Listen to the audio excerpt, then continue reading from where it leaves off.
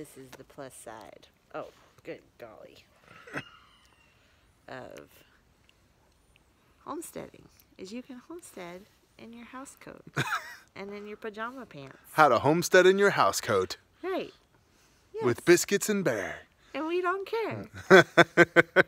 Because it's freezing outside and this is a full-length house coat and so it keeps me toasty.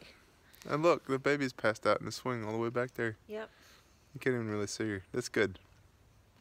Napping in the freezing cold. Napping in the freezing cold. It's better than being awake. And I got on my fleece and my camo PJ pants and my giant boots. Yes. Yeah. And it was 23 degrees here this morning and it killed all of our bean plants. So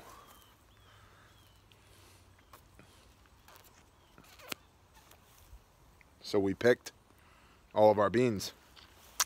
Except for that one. We've been through them. This will be the 4th time. And we keep seeing more. Yeah.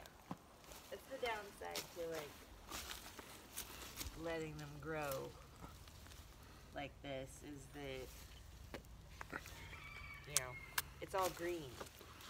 It's all green. It all blends. It all blends. They're all frozen. They're all frozen. But we got probably 3 gallons. Yeah, we have a ton.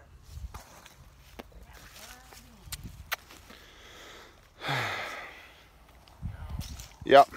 So this is homestead day today. Picking beans in our PJs. Hanging out. Yeah. You were like, what did you were like, PJ homesteading, and I don't mean Pastor Joe. Right. Yeah.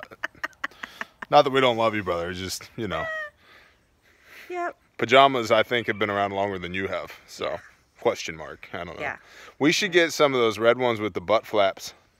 Oh, I would rock that for sure. yeah. Yeah. All right, wake me up at 4 a.m. I got to go off to the coal mine. I had a dream about an outhouse last night. Now that you mentioned that. You had a dream about an outhouse? Yeah. We should build one. We should. All right, we'll build an outhouse. Okay. All right. Shalom. Shalom.